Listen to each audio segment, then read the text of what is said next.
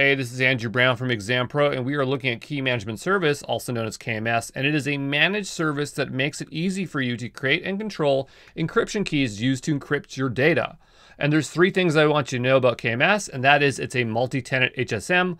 HSM stands for Hardware Security Module, and this is a piece of hardware that's at the AWS data center. I mean, there's lots of them, but this piece of hardware is specifically designed for storing keys within memory, so they're never written to disk. That piece of hardware is extremely secure. It's multi-tenant in the sense that there's other customers that are utilizing that same piece of hardware, and you all are virtually isolated from each other via software, okay?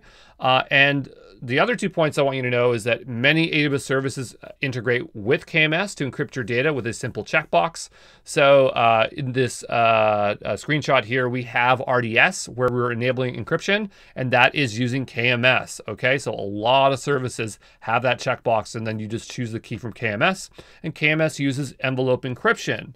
Okay, and so envelope encryption, we have an example down below. And the idea here is you have a key that encrypts your data, but what is going to protect your data key from being encrypted?